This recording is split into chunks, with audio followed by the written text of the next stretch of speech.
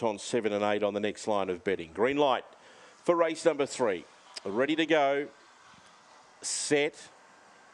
And away. Slow to go was 2-2 to 2-2 and Black Star Indy. Good speed from Hidden Treasure. And also pushing through was Jelly Bean Jam. Now across was Winsome Sal. Trying to get through on the inside was Laceby Girl. Deeper on the track was Hidden Treasure. And I can't see this favourite anywhere, Well Wisher. Well back was Black Star Indy. Its last Well Wisher. In the straight was Winsome Sal. Holds the lead. And Winsome Sal will score. Second, I think, 2-2 to 2-2 ahead of Jelly Bean Jam and Laceby Girl. Then came Hidden Treasure, Black Star Indy, Well Wishes run last. I have absolutely no idea what happened to it. We'll have to watch the replay. It's coming a long last, 24.497 the time, and it completely blew the start and didn't come out of the boxes at all, Well Wisher, in race number 3.